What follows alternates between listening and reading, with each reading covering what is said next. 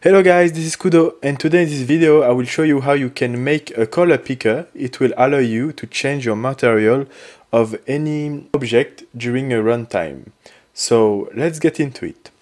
So first thing first, you will need to create a button. So I will create a button text mesh pro, and right now I will change my canvas. So when you create your canvas, we need to change the constant pixel to scale with screen size, and the default resolution I will put to 920 to 1080. Alright, I will let the render mode to screen space overlay, doesn't matter, and this button will allow me to change the color of any material. To do that I need to delete this text because I don't need this. And something very important, you need to put the anchor of this button right now. So I can click that and hold on Mac is Option Shift. On Windows, I don't know. I think it's Control Shift or Alt Shift. Just make sure to set the pivot on the corner left, like this. Okay. So my button need to have, so right now my button is here, so it's okay. And let's put a width and a height of maybe 500 by 500. Okay, nice. So we can save the scene. And what we want to put in this image, we need the color picker. So to do this, I will put a link in the description to when you can download the picture I use, thanks to the website color.net. Okay, so as soon as you import your image, what we need to do is to change the texture type. So the texture type will be Sprite 2D and UI, and make sure to check the read and write enabled, because this will be used for be able to picking the pixel of our image.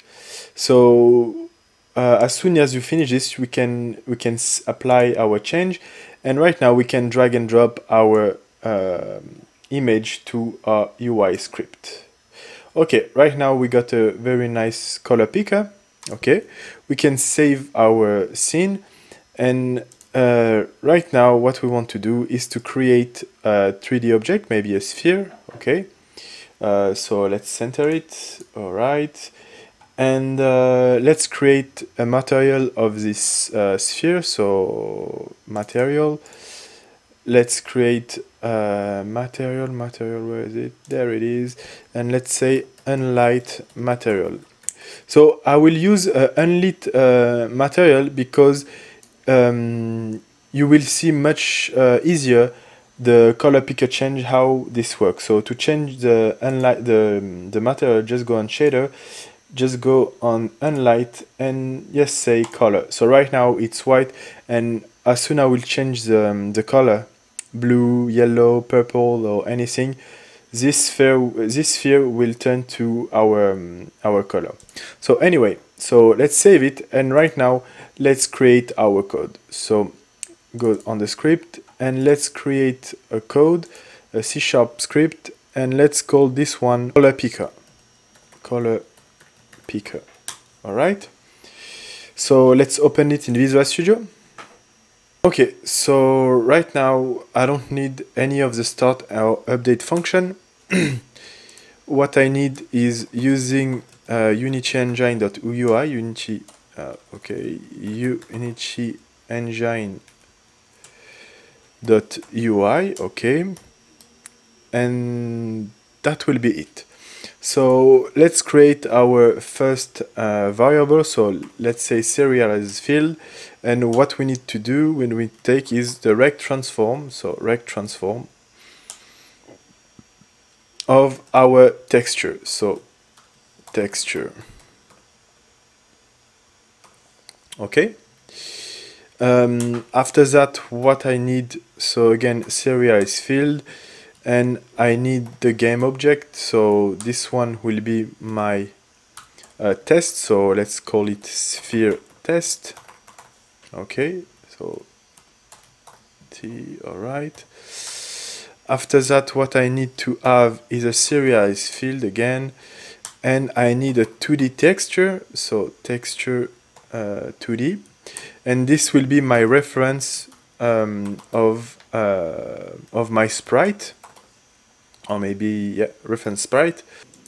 So that's it, and let's create a function. So let's create a private, private private void set color. So okay, so what we need to do, we need a vector3. So vector3 dot image position. So this will allow me to have my image pose, and this image pose will be equal to my texture. So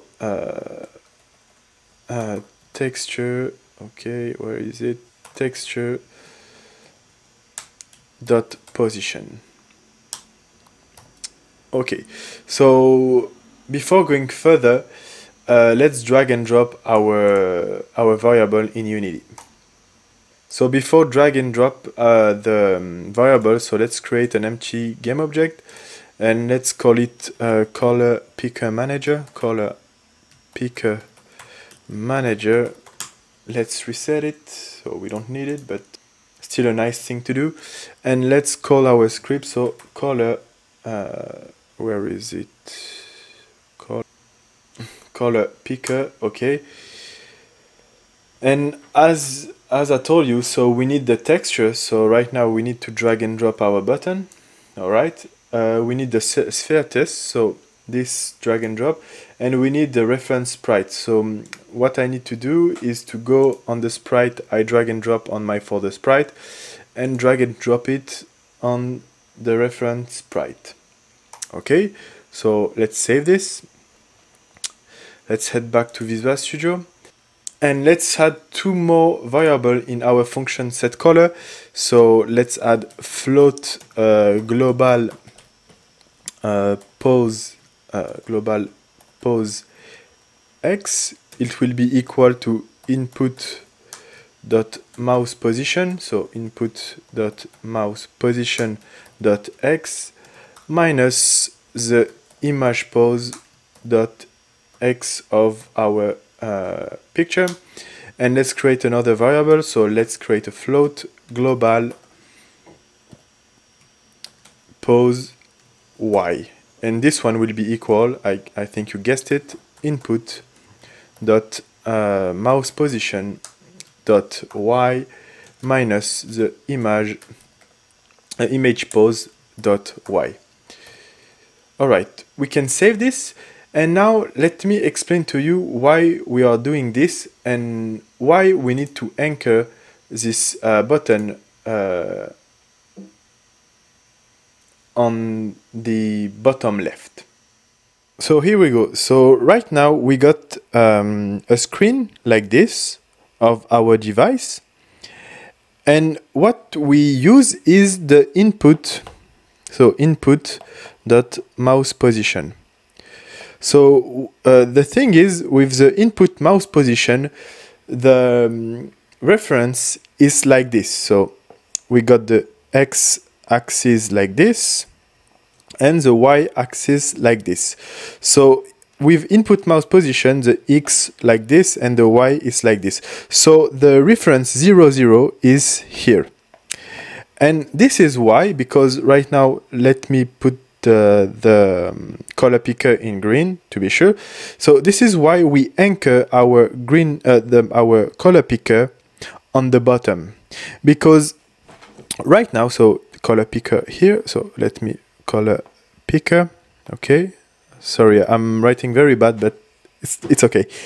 And the thing is, we put the color picker here because when we are in 0, 0, so right here with the input mouse position, we are in the color picker at 0, 0.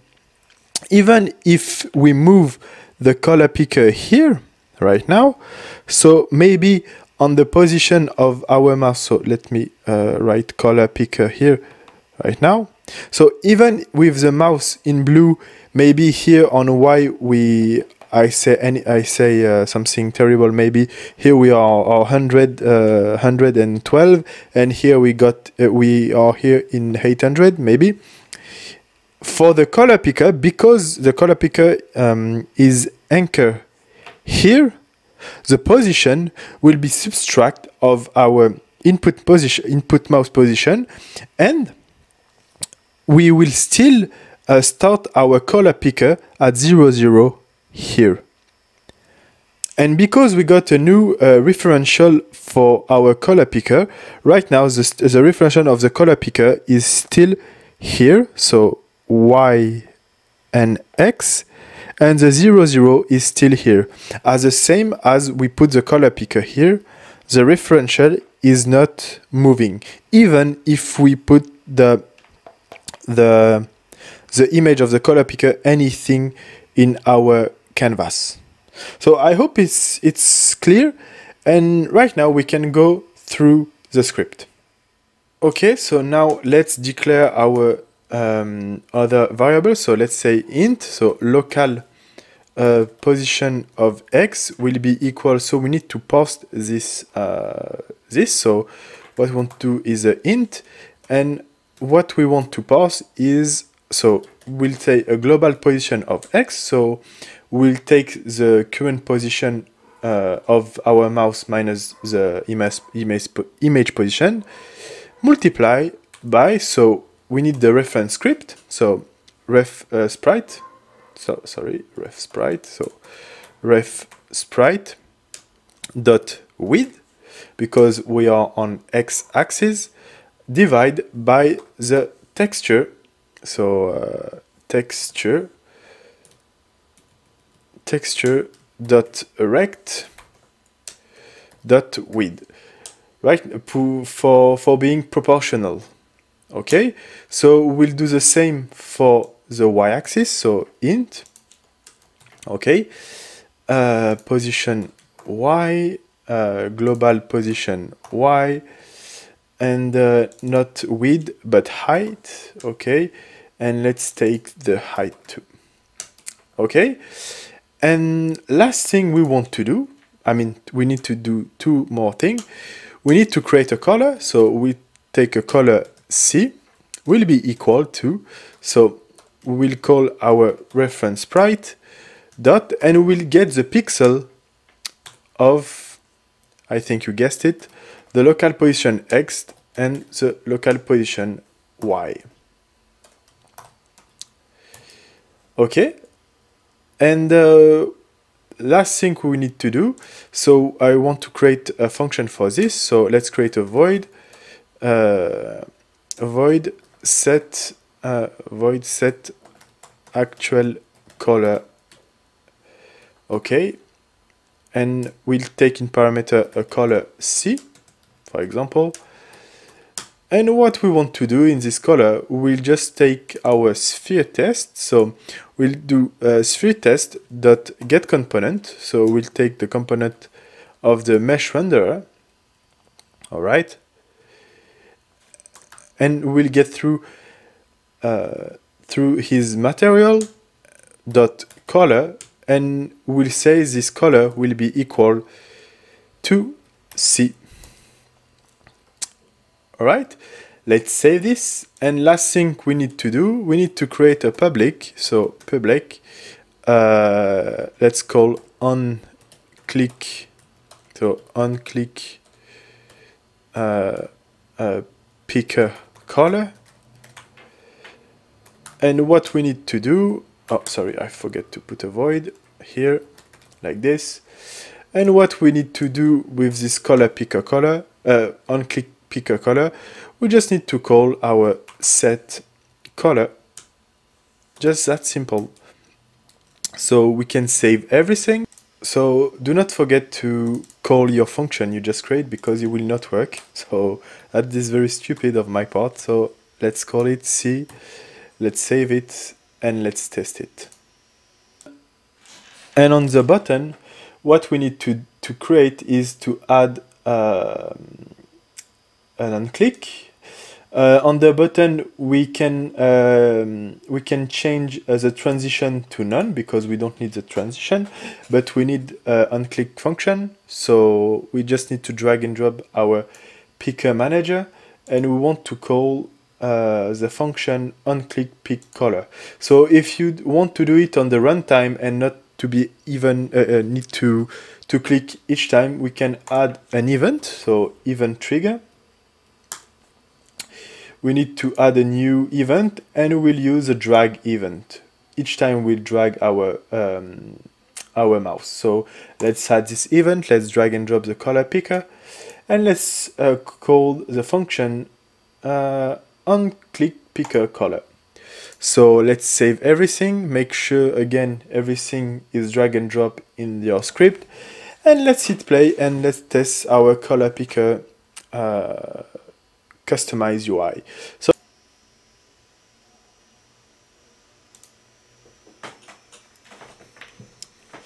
So right now let's pick a blue color,